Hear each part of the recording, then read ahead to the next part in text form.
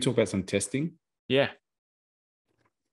Because not that this isn't fun, but I just feel like testing was a lot of fun this week. Well, did you watch any? Well, How I much did. do you know? Well, these are the things that I picked up on. And some of them is fairly obvious, but anyway. Number one, Red Bull look ominous. And number two, Ferrari, quietly confident about, but I feel like they've kept their powder dry.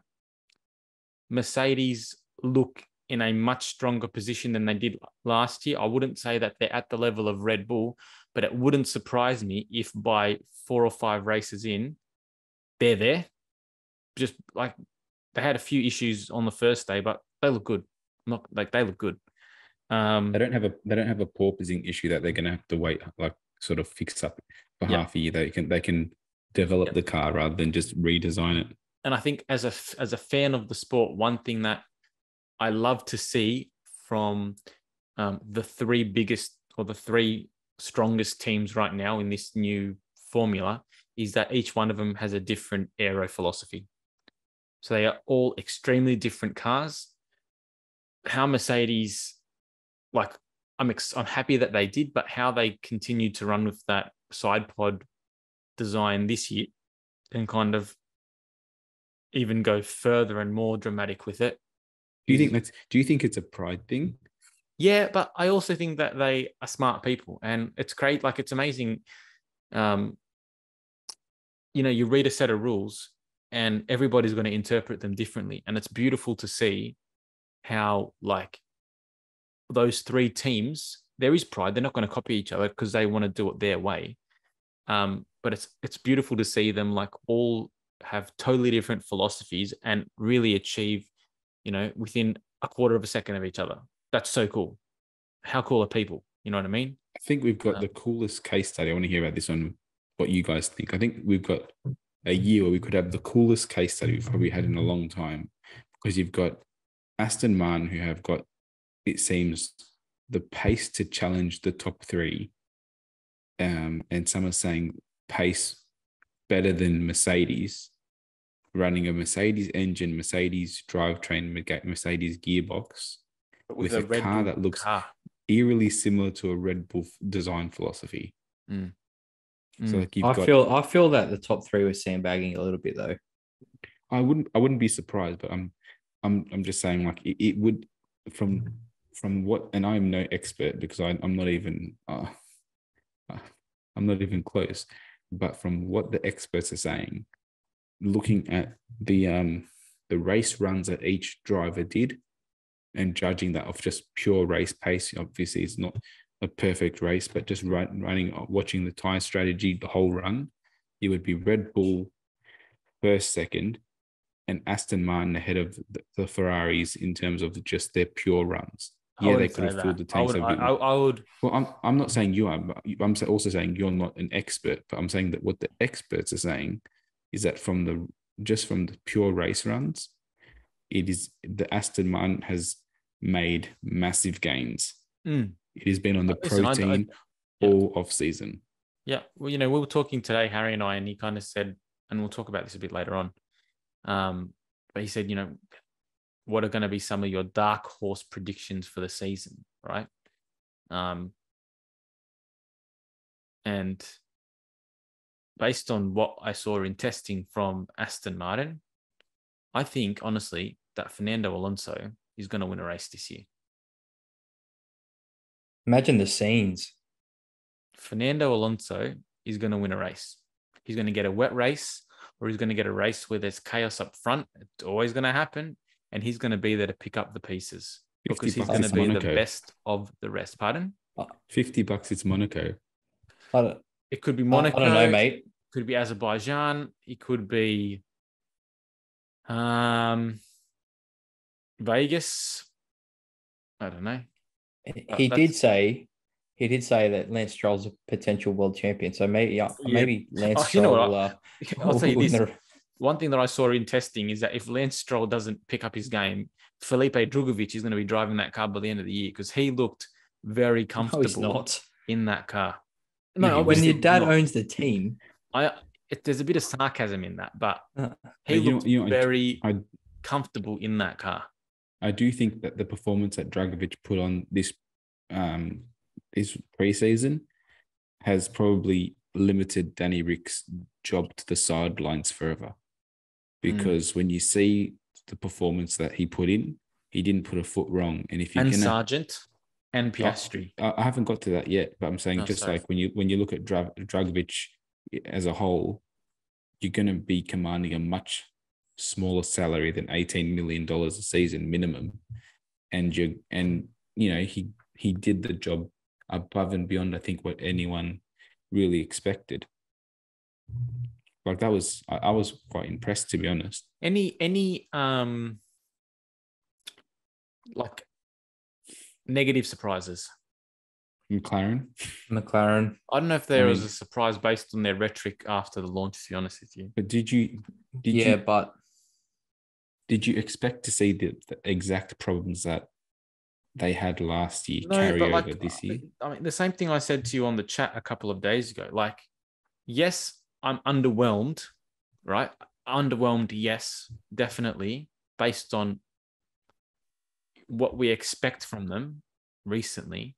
But like I was saying, if any team gets 100 laps of testing a day and is able to accumulate 300 laps over 3 days, while it might be alarming based on some of the issues we saw with the car, I'm not like, oh my gosh, this is horrible. You know what I mean? Like they've still got 100. The difference is 100 laps every day is the norm, but usually they have 4 days. So they're usually getting about 400 plus laps. So but I'm still saying 100 laps a day. You're still 100 laps short of the norm. No, because the top team did 450. Most teams did 380 or something like that. So they're down, but it's not like it's not like they're in a position where they will not be able to, like they're not in a position where they need to spend a lot of next week testing. No, I don't think that. But what I'm saying is, like, when you look at a team like Red Bull, who comes out and looks on the pace straight away, if they did 320 laps, you'd be like, you know what? They're just happy with everything they've got. They've done their shakedowns. They've got the pace. When a team like McLaren that is still some reason lacking front end, it's lacking. It's apparently very twitchy in the corners still. You would probably want to try and run like more laps to try and mitigate, sort of work out exactly where the problem. And I know you think with the greatest of respect. No, you don't have respect, but there's an element of quantity over quality because, for example, Williams ran 390 laps, 400 and something laps. Okay, so even better. So they ran plus 400 laps, and yet the experts are still saying, based on the eye test, that they are the weakest car. But one's expecting them not to be the weakest car. Like they still they're Williams. We're not expecting them to be any better, but at least they ran through the whole test. They had no problems. They pumped out a lot of laps. They gave a lot of laps to their rookie. Like that's what you want to do. Yeah, but he might have just been running laps. My concern, besides all that, my concern is that McLaren don't seem to have fixed the issues from last year. That's the major concern, I think, more than anything. Like we know that they were horrible in Bahrain, but you'd think that they'd come with a package that would improve their performance in Bahrain. And I don't understand what they've been doing for the past year if they can't get on top of.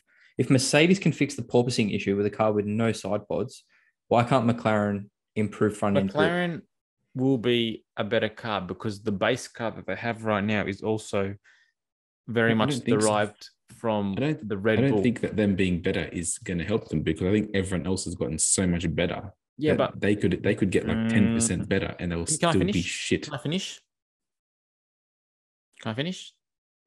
3 weeks ago, Bubblehead. 3 weeks ago, they came out and said that they are not in a position where the things they've got in the pipeline that was supposed to be ready for this test are ready. So I'm assuming that a lot of what they have, a lot of what they're working with is not ideally what they wanted to go racing with in round one. So given Do you not find that concerning though? Yes, I find it concerning, but at the same time, we knew that this has been an issue. Like this is always an issue with McLaren because they don't have a wind tunnel, and we're not going to see. that is not a reason for them being this far behind. Are you serious right now? It is a reason. It's a very real reason. That will be ready, I think they're saying, in 2 months. So for next year, it's going to be not an issue. It's somewhat concerning, I will say that. But the first 3 races of the year is normally when you get most of the anomalies anyway. You have more, you have greater what's what I'm trying to say?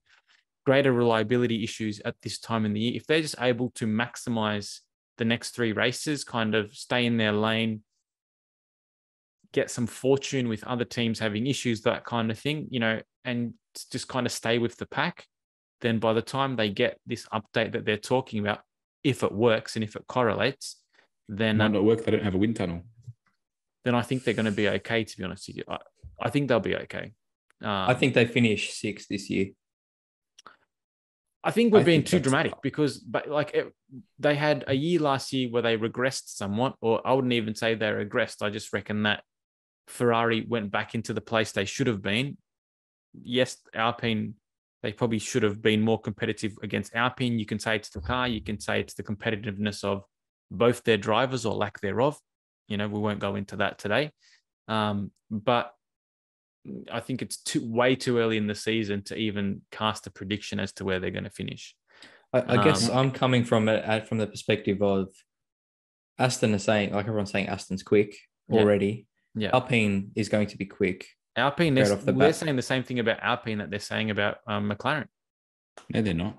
Yeah, they are. No, they're not. Alpine is still a huge unknown. Yeah, but okay, if we just break it down, like this is the time to make rash decisions and say stupid things. So if and I'm just going to look at it, just purely of what the experts are saying. You look at Red Bull, they've taken a step forward. You look at Ferrari, if anything, they're just behind Red Bull, and you look at McLaren and Mercedes, they're still just behind Ferrari. That hasn't changed from last year. If we're then adding Aston Martin to, if not at the level of Mercedes, let's say just behind them, right? They're not at the level. They're going to be obviously behind them, half a second. Not just behind them. They'll be half a second when push comes to shove. Okay, let's say they're behind them. That's now 4 teams, right? Yeah. Alpine have come out and said we've hit all our marks in testing. There is this. They look to be the twitchiest car, but in terms of lap time and in terms of race runs, they still look like they haven't. They're still quicker than last year, and they don't look like they're taking a step back. And apparently they're running high fuel extra high fuel for most of their runs. So if we're now injecting McLaren there, they're automatically one sort of spot back from where they were at the end of last year. And we're not talking about the gains that Sauber look like they've made as well, because they look, they had the fastest lap on day 2 and day 3 of testing, and they look like a very, competitive car with a good driver lineup as well. Yeah, so, I guess I'm just saying, if McLaren does come with these upgrades, you're saying it. They're saying they haven't got them. The first 3 races are where they're going to lose out on finishing in the top 5. I think if the other 2 teams capitalize on their. Yeah, I agree with you. But, last year, or you guys, particularly Joseph, in the past, you said that McLaren are idiots because they overpromise and then they underachieve. And then this year, they're very transparent and say, listen, we're not ready yet. We've got some things developed on this car, but it's not even what we wanted to go testing with. So they're telling you that they're underdeveloped right now. And then that's an issue as well. So anything can happen in the first couple of races. I think if there is a time when you don't need all the upgrades because funny things happen, it's probably now. You've also got to take into consideration, you've got a rookie driver anyway. So those races aren't going to be maximized purely based on the learning curve that it takes for them for Piastri to get up to date, or up to speed. So as far as, you could also say that Aston Martin, as good as they are, they're probably going to have Drugovic behind the wheel for the next 2 races. So that's going to hinder their ability to capture or maximize points. So with all of those things being said, the current Formula 2 champion, Yeah. Not current. Yeah, but Is he current? And Piastri Piastri, is also, a F2 champion in the most recent season that he's raced there too. And I've just said that he's going to. But if we're talking about a current F2 champion, he's in a better car than the He's other also fella. he's also a rookie, and the argument could be made that he was the best driver in F2 last year because all the recent competition was gone, and everyone that he was racing against was a rookie in F2. If you wanted to go down those lines, so by default, based on his experience in the category, he should have been the champion. But with all that being said, first couple of races, just be safe. Don't make mistakes. Stay out of trouble. Try to, qualify, maximize qualifying. And then we'll go from there. Because one thing about the McLarens, even though they weren't great race cars last year, they were pretty slippery in a straight line during qualifying and under, low fuel load. So if they can get themselves to 9th and 10th, I think, anything can happen. And Ocon and Pierre might just wipe each other out. hopefully. That was a recipe for disaster from the start. But I guess I wanted to hear from all of you some predictions for the season. They don't have to be like, I've got a couple or one that's a bit outlandish, but any predictions? Can I ask a question to Christina to begin with? Christina, who wins the battle between the Ferrari drivers this year, and why? Good question. That is a great question, to be honest with you. I think that don't overthink it, mate. Just shoot. I'm not shoot from the hip. It, but I think that Carlos is like he's a real underdog, and I don't think that people appreciate his ability enough. Charles doesn't have Binotto this year. However, he is back with his old Alfa Romeo principal, so I'm not sure. It could still be in Charles's favor in that way, but I would like to think that. Look, I would like Carlos to be the person that wins. But I think that there's still too much hanging on Charles and his, the length of his contract. So I think he still might win out. That's my prediction for that. Very specifically. Diplomatic response. Okay, I just thought something pretty funny as well, just to share with everyone. You were saying who's your dark horse, and there is actually a dark horse in Formula One because it's Ferrari. Oh, you're so funny. Okay, here's my bold predictions, H. Yep. Fernando to win a race. I said that already. Number 2, Logan Sargent, 2 top 10s this year. Number 3 and final bold prediction, Yuki Tsunoda doesn't see out the year. Yeah, I believe that one. Because if Nick De Vries comes in and even if he's purely consistency personified, and that's something that he's pretty bloody good at, yeah, Yuki out. Especially if Red Bull end up selling AlphaTauri. Well, who's racing for Red Bull in Super Formula this year? Cassidy, isn't he? Who? Nick Cassidy? Nah. What's his name? I can't think off the top of my head, but they got someone in Super Formula this year. So yeah, I don't think he sees it out. Joe, give me your bold picks of the season. Yeah, can we post these on the socials as well? Come on, invigorate me, Joe. Invigorate me. I know what I'm going to say. He's going to give you the shits. I think McLaren's going to come 8th in the constructors. Oh, I think 8. They should purely based on that freaking horrible looking car they've got. You guys don't realize you guys don't realize you're looking at a person who's watched the downfall of Williams twice, and I've seen these signs. I honestly think Zach Brown's at his last year with the team because I don't think they're getting better, and by default, if they're not getting better, I think he's gone because I think it's a failure. You can look at him laughing. I'm not laughing at you. Can you share what you're laughing at if you're going to interrupt my bold predictions? No.